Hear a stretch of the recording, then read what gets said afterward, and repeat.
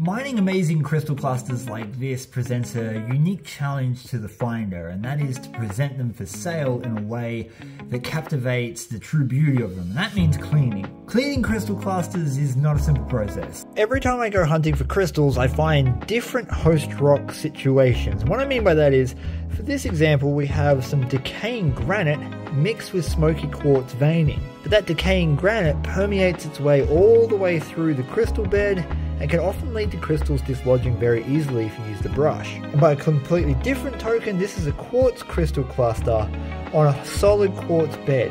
The problem with this cluster is not that the crystals will be loose, but we have tiny little gaps that a brush will never permeate. Therefore, I can't get the gunk and dirt out of those little crevices. One of the best tools that I've found to use is a water pick. This is a dental pick you buy from pretty much any pharmacy, and it just shoots a high-powered jet of water out of that spout, normally used to clean your teeth. You see on this unwashed cluster, we've got a lot of dirt in and amongst all the crystals, and that's what we have to remove. And if we use our water pick here, it works quite well, at least for the initial clean.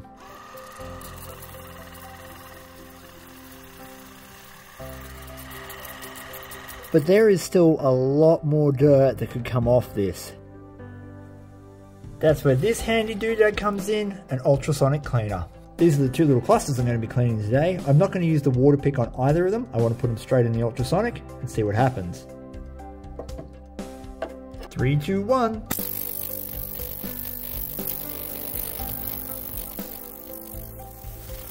That didn't take long at all before the water is completely brown, so I'm assuming it's working quite well. A couple minutes later and we're all done. And the other side's looking spectacular. That's wicked. That did a fantastic job. I'm wondering if the water pick would be the ideal thing to use down in here where I suspect there's going to be more decayed granite. Oh, see, I didn't even see that little mini crystal, and it didn't even break it off. So that's good indication that it's delicate enough to be able to do something that is quite small like that. And the crystals on the top of it, they've come up beautiful. We'll know more when it dries. Drying these out is definitely the way to go. Before I continue on with the crystals, I want to show you this. This is a 2.4 gram gold nugget that I'm considering selling. So I want to put this in the ultrasonic, just see if we can't get a real nice shine to it. 3, 2, 1.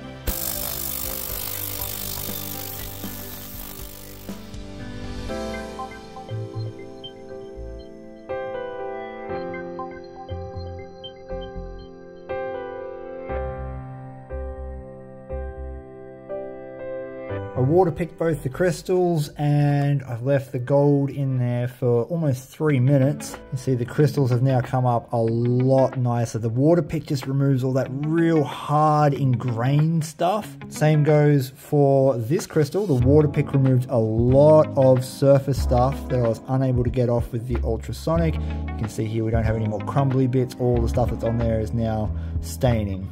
But the pièce de la résistance. Here's my little gold nugget. Oh, there is definitely a difference in brightness there. 100%. That is a beautiful piece. Look at that.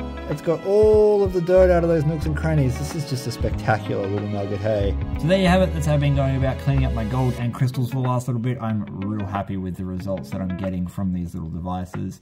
Thank you so much for watching. If you want to see more content like this, please consider hitting the subscribe button. And until next time, I will see you guys on the next one.